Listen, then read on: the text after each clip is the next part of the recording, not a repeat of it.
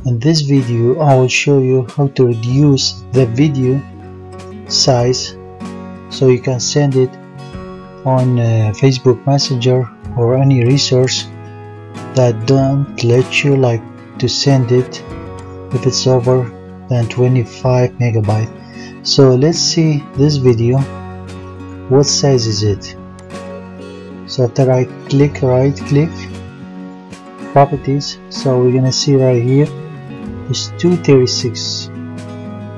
So what I'm gonna do, I'm gonna go to export. I'm gonna reduce the size of it. So I'm gonna go, so the size actually is 1125, which is 1125 megabytes, so we can send it on the Facebook Messenger. So we have to reduce it to 25 megabyte or less so we can send it on Facebook Messenger or on other sources that don't let us to send it. So let's go to setting, so hopefully we can reduce this size.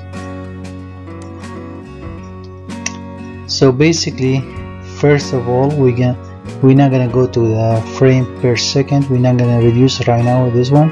So we're gonna go to bitrate. So we're gonna reduce it till half. I will see what's going on over there. So right now it's 58 megabyte.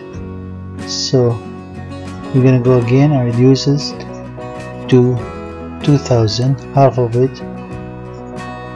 So right now still 30 megabit, so we can't even send it, so we have to make it 25 megabit or less. So we don't have 1000. So once we don't have 1000 over here, we're gonna go to frame rate, which is frames per seconds, and instead of 25 we're gonna do it 15. So still 30. Let's try something else. So in this case, so we have, so let's go with 1000. Oops, right now it's good.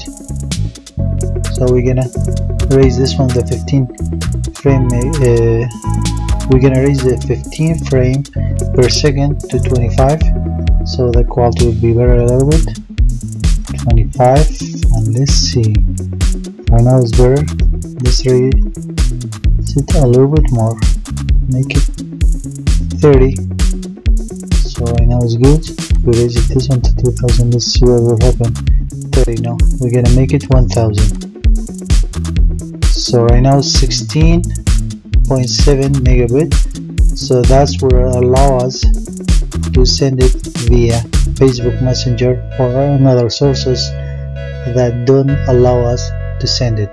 So I'm gonna go to export. I'm gonna wait to the video to be exported to my desktop, and after that it will be ready to go. Thank you so much for watching.